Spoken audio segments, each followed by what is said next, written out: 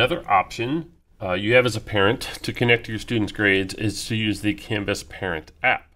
So the Canvas Parent app is a free app that's available in the App Store for either Google or iPhone devices. And if I open up that app, now this is what the Parent app looks like. I'm going to start off by finding my school. Now when I choose to find my school, I'm going to search for Pattonville, not your individual building. And you should see a regular Pattonville and a Pattonville Parents section show up. For the Parent app, you want Pattonville Parents. From here, it'll ask you to log into your school account. So now I'm logged into the Canvas Parent app.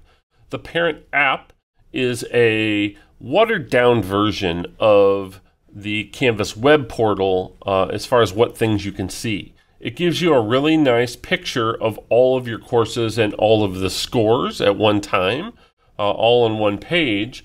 And if I tapped on a course, I could simply open that course up and see the individual assignments.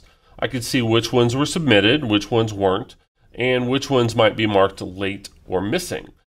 I can also tap on the assignment and I can see what the description of that assignment is, as well as any handouts that were there. But it won't let me see the individual student's submissions or my teacher comments.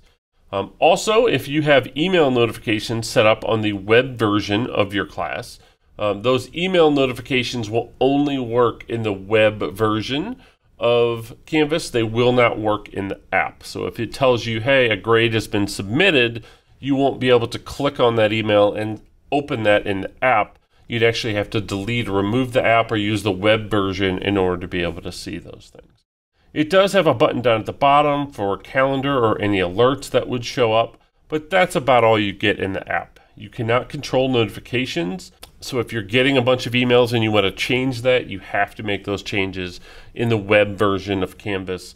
You cannot do that via the app. It does let you tap on the name and change students from student to student if you need to. So again, it's great for a quick look at your grades, but if you really want to get a deep dive in what's going on, then the web version is going to be much more in depth.